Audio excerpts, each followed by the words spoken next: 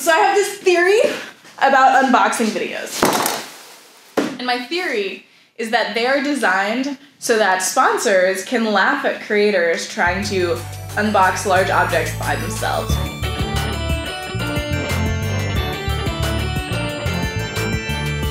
Hey everyone, welcome back to another episode of Beauty and the Bolts. Today we're going to be unboxing this Dremel Digilab 3D45 3D printer.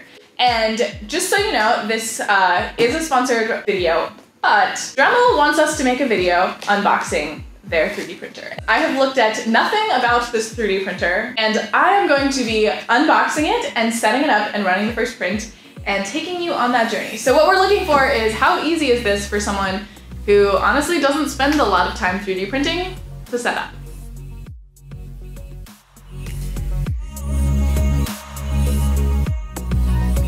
I don't mind doing that. Go! Ah! Okay, so in the top of the box we have our, what looks like a glass build plate. Safety instructions. Andrew's giving me the like, you can't throw the safety instructions away on a sponsored video. Don't worry, I'll pick them up again. Okay, here. This is great. I made a completely useful box for other stuff in the office, completely useless. All right, so I'm just gonna start ripping. Okay. So that means that, good thing I didn't like wrench it upwards, because that's totally the direction I thought it opened. Okay, so USB-B. I'm assuming you use that to connect it. This is an IAC cable, so your power. Ooh, a little spatula with a rubbery handle. That's nice. Spatula. And glue sticks. Purple glue sticks. Okay, there's definitely something I don't know about. It is acid-free, photo-safe, and non-toxic with a happy little smiley face too. All right, so inside of here, so there is a little USB dongle thing and a really over-twisted piece of wire. We could have stopped. Oh, quick start guide. I like this. Bye-bye glue stick. Oh, and it comes in 3 languages, all Latin-based languages though, so if you speak Chinese, you're SOL. 3D45 quick start guide. Unboxing. It tells you how to unbox it? What? That's cheating. What's the fun in that? Oh wait, this is the part I'm stuck on. You take this thing out. This is like IKEA. Oh. That felt wrong. I hate forcing motors. It just, I got all the things out of it. It is now unboxed. Wait. We got through the unboxing section of the start guide. Does that mean this video is done? These are vacuum wrapped. That's exciting. Ooh, so these have like a little RFID tag.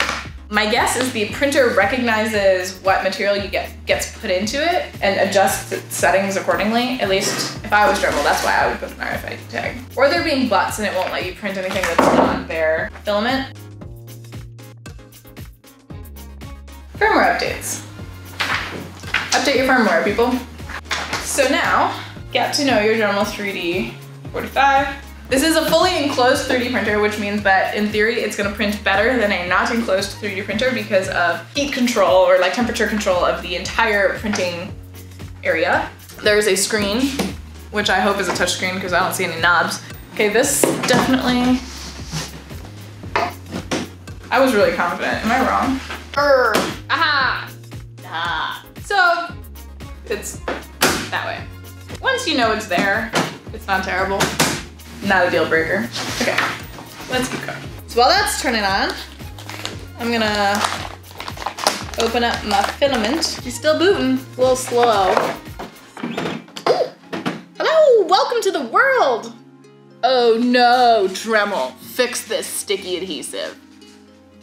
What's a warning sticker? Isn't that supposed to stay on there?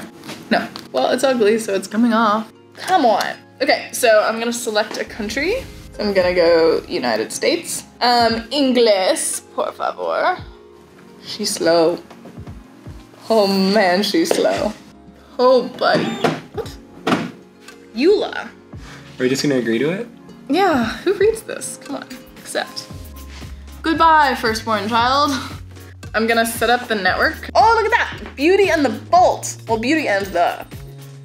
Leave the rest up to the imagination. Oh, that's dumb.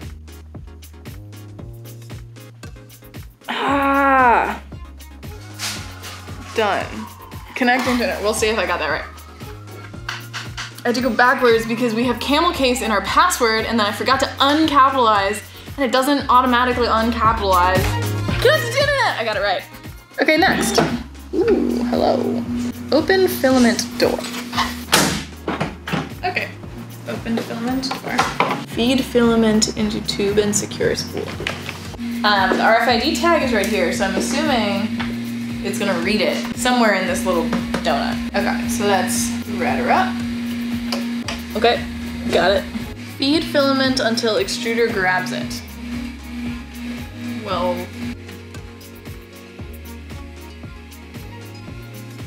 okay, so when it says feed until extruder grabs it, that means the motor's not on yet. You have to click next and then it will actually grab it. Oh, there it is. Little 3D filament too. Ah, so it is RFID detecting. Your filament is now loaded. One more step. Ooh. Apply a layer of glue and secure build platform in place. What?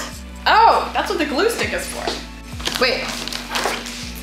Am I gluing the top of the build plate or the bottom of the build? I don't need 2 glue sticks. I think it's for like adhesion for the part. It really makes it sound like you're gluing the platform down to the heater, but I think that it's, you glue the top. Do I make a pattern? Do I like write hello or do I? This is weird. Why am I doing this? Done, I guess. Verifying the build platform is level. Where did it go? Why does it do that? Build platform is too low. Turn left to raise. Oh my gosh, it's like babying me. Will it tell me? Oh, look at that. Did you see that? Okay, so it's like, I turn it. Ah! And then it like tells you when to stop. That's so great. Verify. Leveling is complete. Your printer is now ready to use. Build on! Build on!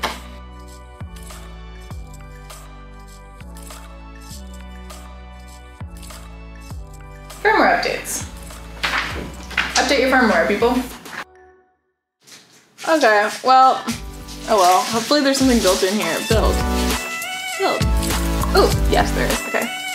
What do I want to build? There's a lion and a mechanic and a hose bracket, a fidget spinner, oh heck no. 2 hours, 3 hours, okay, sure, build. Woo.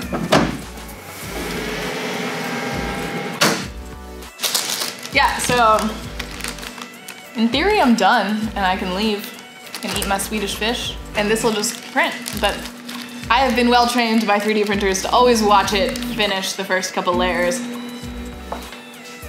Got my eyes on you. So right now it's doing the thing where it tells you how long is left, which is very convenient and a lot of printers don't do that. So, and it's got the nozzle temperature, platform temperature, and then pause and stop. So at this point, there's nothing left for us to do. From when we started unboxing to now, it has been 1 hour. Printing within 1 hour is actually really good. I'm impressed. Other than its boot up time, which was, whew, buddy. And the glue thing is weird. I don't totally understand the glue thing, but maybe I'll look into it a little more. Tomorrow, I will come back more edumacated.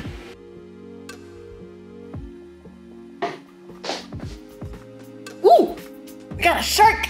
Build complete, clear the build platform. Accept.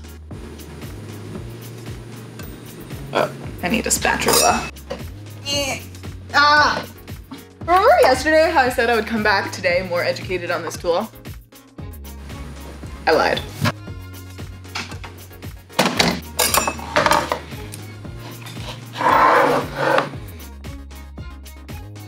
Flippity heck. Ah.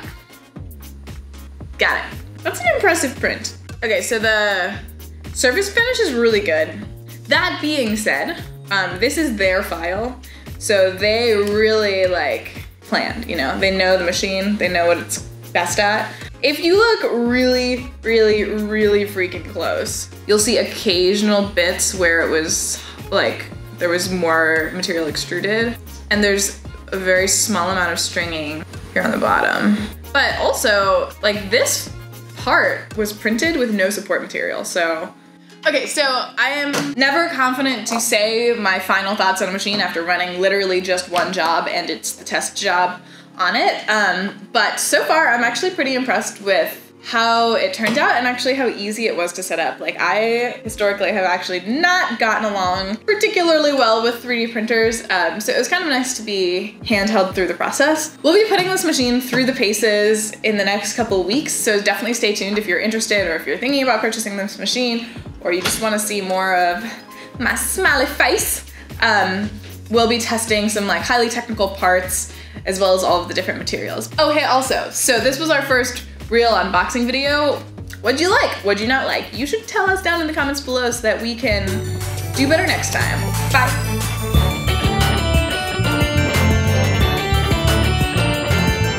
Baby shark doo doo doo, baby shark doo doo doo, mama shark doo doo doo, mama shark doo. Why are you going doodly? That's what it is. It's doodly-oot.